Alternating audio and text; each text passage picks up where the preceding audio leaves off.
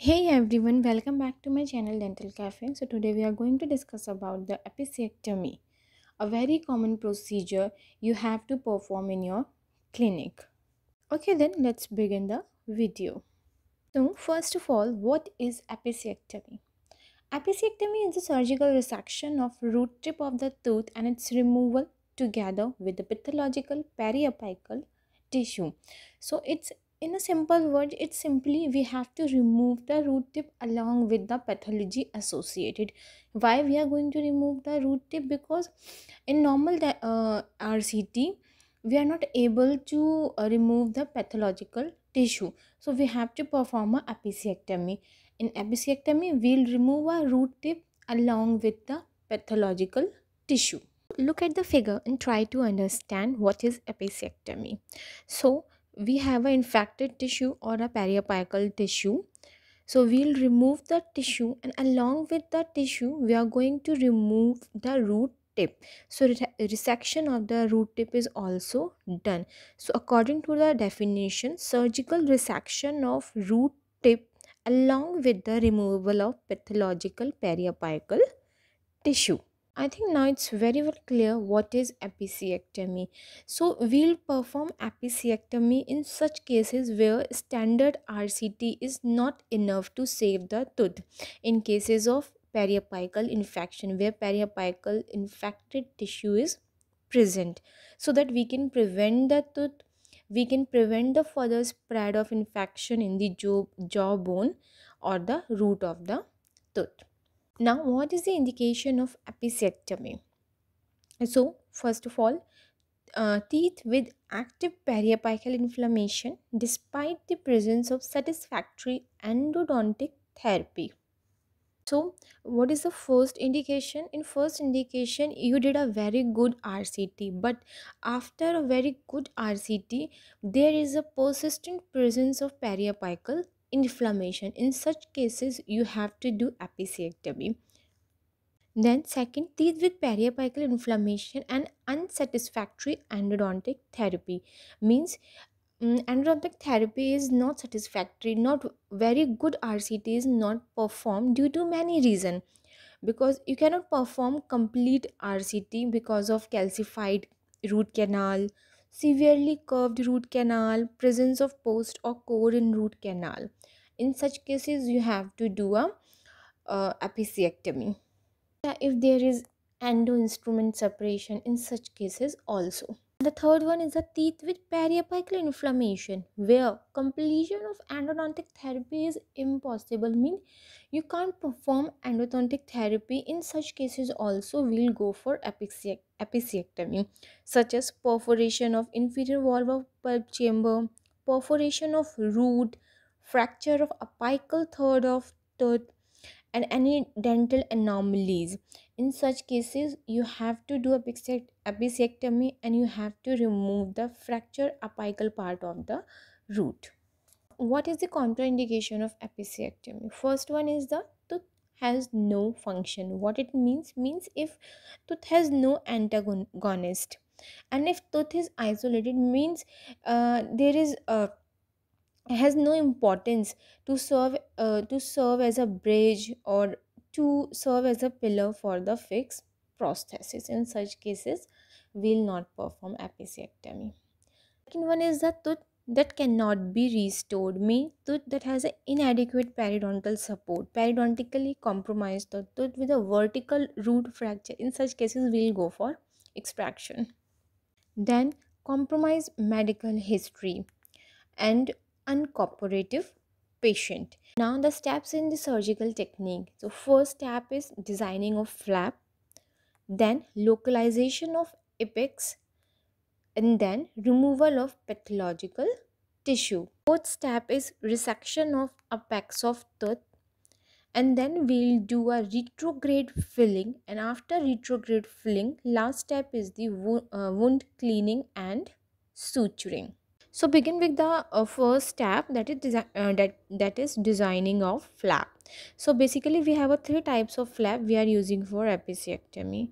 First one is a semilunar, then we have a triangular, and the last one is the trapezoidal flap. So which type of flap we are going to use for a particular type of apicoectomy is depends upon the position of the tooth, extent of the periapical lesion. Begin with the first flap, that is semilunar lunar flap. So look at the figure. We are using semilunar flap if we are going to perform a surgery to a limited area. As you can see in the figure, it is in semilunar shape. We are using semilunar flap when infection is associated with a single tooth. And the next we have a triangular flap. As you can see in the figure, it is somewhat triangular in shape. And the last one is the trapezoidal flap. So we have to raise a flap or giving an incision in such a way that we can raise that flap in a trapezoidal shape. Both these flaps are used when there is an extensive bony defect, if especially it is towards the alveolar crest. What is the difference between the triangular and the trapezoidal flap? In triangular flap, there is a tension in the tissue. In trapezoidal flap, it will allow the easily approximation of the flap to its original position, and it will not produce any type of tissue tension. So as you can see in the video, this is a case of re-RCT. Previously RCT was done by the some other dentist.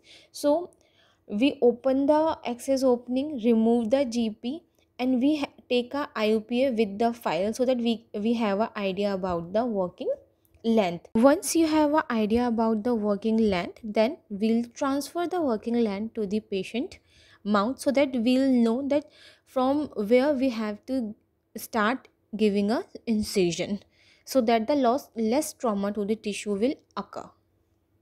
As you can see in the figure, we'll mark the working length in the patient mouth so that we have an idea about the roughly idea about the tooth root apex, and it will guide us in the incision. And now, following the first step of apicoectomy, we are designing the flap. So we are raising trapezoidal flap in this case because pathology is quite big.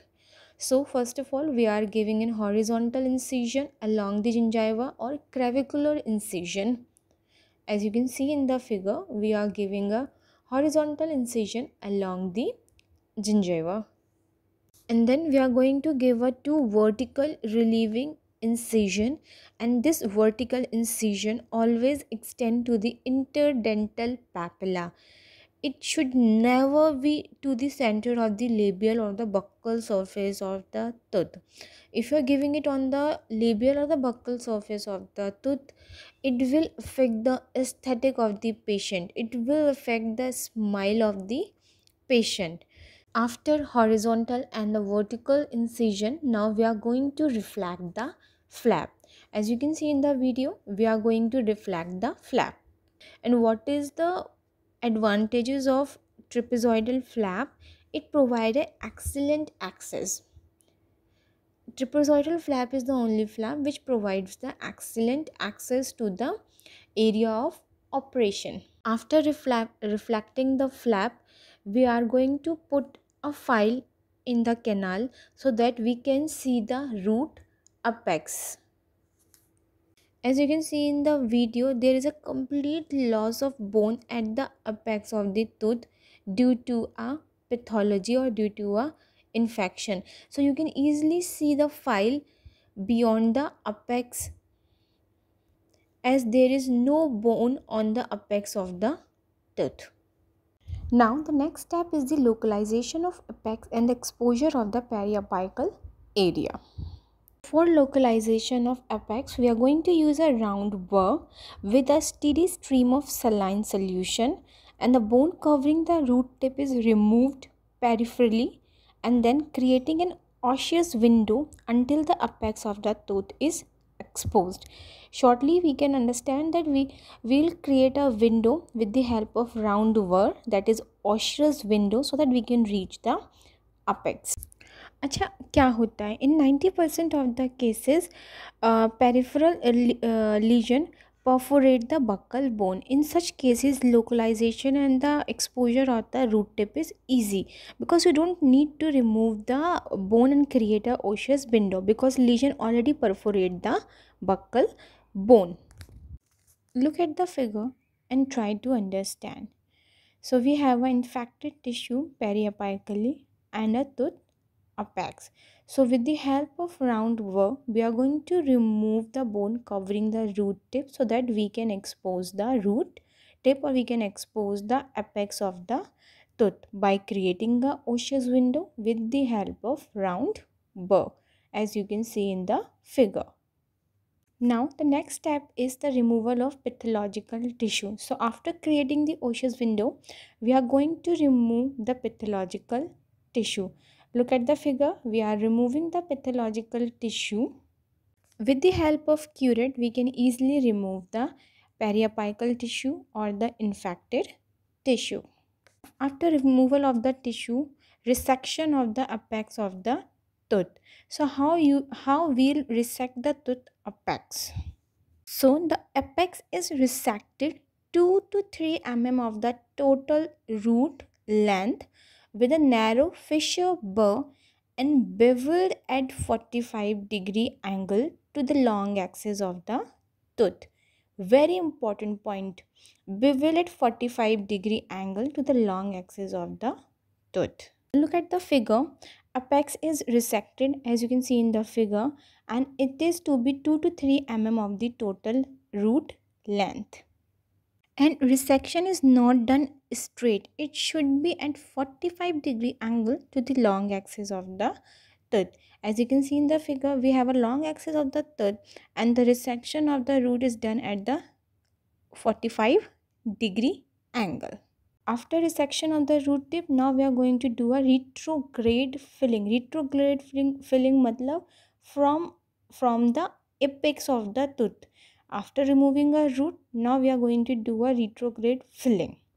So amalgam is the most commonly used retrograde filling material. It was used previously. It was very good retrograde material previously, but now we are using a MTA, mineral trioxide aggregate, become the gold standard as root and filling material. There are other material you can use as retrograde filling. We have gold, we have resin composite material, we have glass ionomer cements, and we have compomers. As you can see in the figure, we are doing a retrograde filling by using MTA, mineral trioxide aggregate. Now the next step is wound cleaning and suturing. So the flap is repositioned and interrupted suture are placed. Look at the figure. We are going to reposition the flap and then suture are placed. And then we are going to wait for the healing of the periapical area and we'll check every 6 to 12 months. It will take a time for complete formation of bone. As you can see in the figure, we have a healed bone. Now, the advantages of the apicoectomy. First one is the to relieve tooth pain, save original tooth from extraction. Then the third one is the maximum access and the visibility because of trapezoidal flap, and recovery time is short. Now the disadvantages of apicoectomy. First one is the gingival recession. Yes, you can notice the gingival recession as the healing occurs. Scarring and delayed healing. This is also occur. Exposing cervical root surface, exposing crown margins. Some amount of tissue loss, some amount of gingival recession. This will always occur in any type of oral surgery. I hope this video is helpful for you to understand what is apicoectomy and how to perform. If you want more such type of video related to any topic, do comment on comment section. Very soon I'll start NEAT series. It will be helpful for you in NEET preparation. And if you want any topic related to NEET for me to explain, do comment. And yeah, don't forget to like, share and subscribe my YouTube channel and hit the bell icon for the latest update.